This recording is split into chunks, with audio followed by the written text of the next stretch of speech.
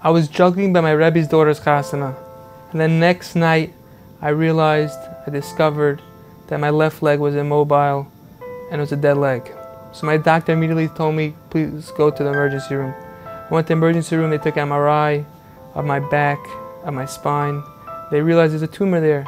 On July 3rd, Baruch Hashem, I had a very successful 10-hour surgery on my back and everything was benign. Baruch Hashem, everything was amazing. But I noticed a wonderful, amazing phenomenon. We take for granted so many body functions. And in this experience I learned that the spine controls so many different parts of the body.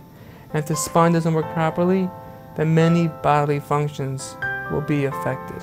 And at that time, I asked my Rebbe to please make a Kabbalah from the Yeshiva in Darche, and 200 Bochur made a Kabbalah that they're going to stand in place by Ashiyatzar.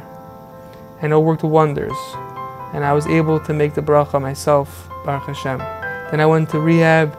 I had to come back to LIJ due to infection. I had to take 2 more washout surgeries. And now fast forward a few weeks, Baruch Hashem was able to make it again. So I'm urging Klal Yisrael this time, make the bracha of Ashiyatzar standing in place, even just once a day. Just stand in place. We're in a difficult summer right now. We had 2 chashuv and Torah that are taken away from us.